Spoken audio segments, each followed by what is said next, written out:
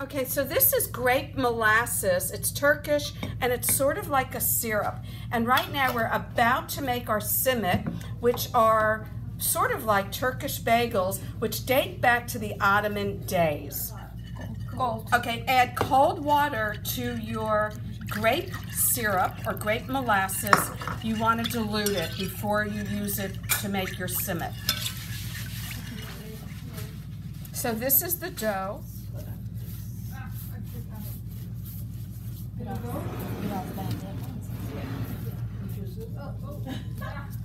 Oh yes, I've seen that drink. Which one is it? Rose. Is it Sister Shoe? No. Oh, okay. Rose. Okay, let's see. Oh,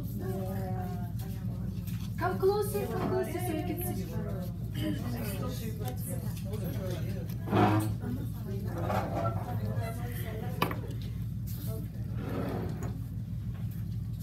We have here our sesame seeds, and we have our simit gets dipped into the diluted grape molasses.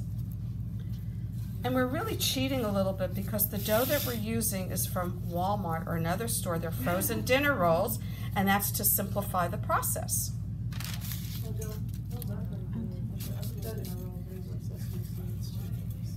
especially when they're toasted.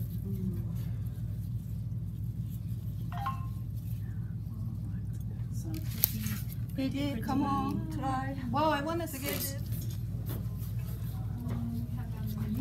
Oh.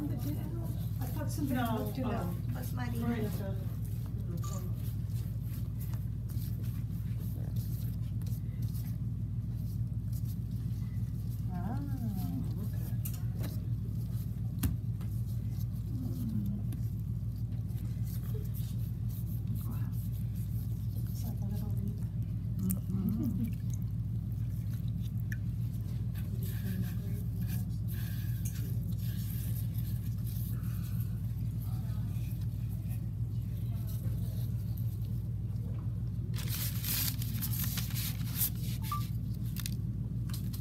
When you're making your simit or Turkish bagels, you need to have a large center opening because as the simit or Turkish bagel bakes, the hole is going to contract and you want to be left with a bagel with a hole.